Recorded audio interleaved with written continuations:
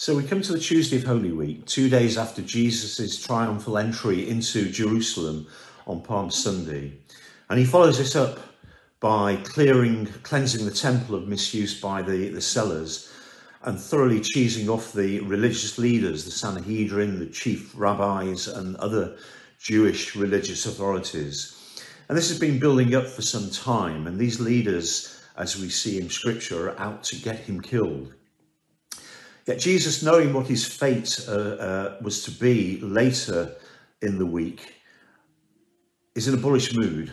He's not meek, he's not mild, and he doesn't hold back, even though he knows that they're out to get him and he will later that week be put to death. We're looking at Luke chapter 20 today, and on that Tuesday in the temple where he's teaching, he aims a very pointed message by telling a story, a parable. So please take a few moments to read from chapter 20 of Luke, verses 9 to 19.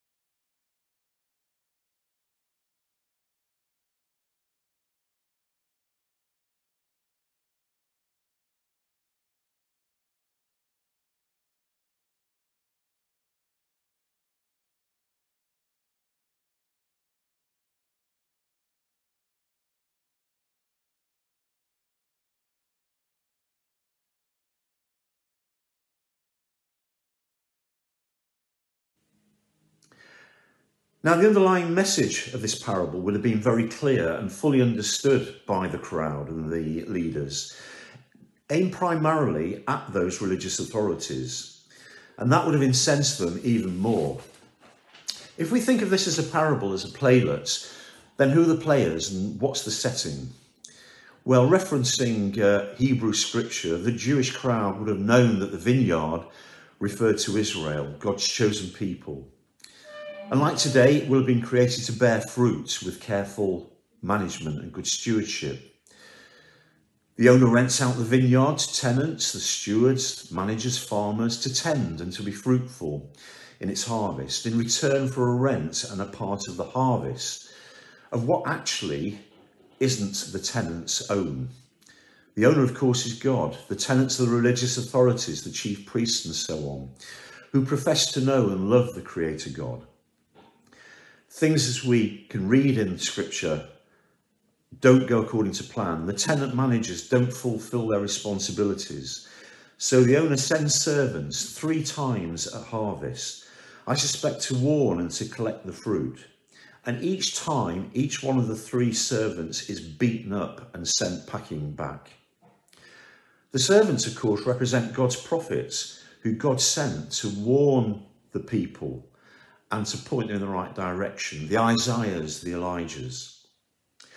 Worse still, the tenants now start to believe that the vineyard is their own and that they can do as they wish and handle in their way.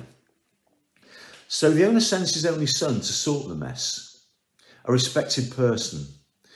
But the tenants know in their society possession is 9/10 of the law.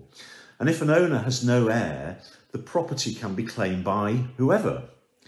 So the tenants decide to kill the son when he comes to them and to take ownership of what is not theirs. The son, of course, is Jesus. It's interesting that Jesus is very much in this story announcing him to be God's son and Messiah, something he's avoided previously. And the crowd would know this. Verse 13, those words, "My son whom I love," is of course what God said over him at Jesus' baptism. At this point, the temple crowd would take on board the message, and the leaders especially. Rejection will bring judgment. Jesus continues the parable He looks at the temple crowd directly, eyeball to eyeball. Was he now applying this message to all of them, not just the leaders? Does this message apply to all of us, those who profess to be God, Jesus followers? Let's just read those last few verses of the parable from verse 15. What will the owner of the vineyard do to them? He will come and kill those tenants and give the vineyard to others. When the people heard this, they said, "May this never be." Jesus looked directly at them and asked, "Then what is the meaning of that which is written? The stone the builders rejected has become the capstone. Everyone who falls on that stone will be broken to pieces, but he on whom it falls will be crushed." The teachers of the law at this point and the chief priests looked for a way to arrest him immediately, because they knew he had spoken this parable against them, but they were afraid of the people. What's playing out here is so rich in what it says about creation, how our Creator God wants us to share and be blessed in that creation in return for its good stewardship. We're entrusted the world yard, not just the vineyard, but the world yard, and are accountable for it. And God wants to share that with us as co-heirs with Jesus. Unfortunately, the world yard, as we treat it, is full of me, mine, mine, and we overlook and ignore Jesus. In these last few verses of the parable, Jesus is now referencing again Hebrew scripture, talking about the capstone, which the crowd would immediately recognize as meaning Jesus. Psalm 118, verse 22. A great builder always searches out from the quarry the most perfect stone to start with, and also to finish the structure with a perfect capstone. Clearly, this is missed and an imperfect structure is developed. Jesus is the perfect capstone, but in so many ways missed, overlooked, rejected. Now, Easter, of course, is only a few days away, and Easter is synonymous with eggs and new life. Now, imagine I have a large stone here, and if I drop an egg on it, what happens? It, of course, breaks. And what if I drop the stone on the egg? It gets crushed. The stone always wins. And my take on this is that the capstone, Jesus, always wins. God will have righteous judgment on those who reject Jesus and God from enjoying this earthly life.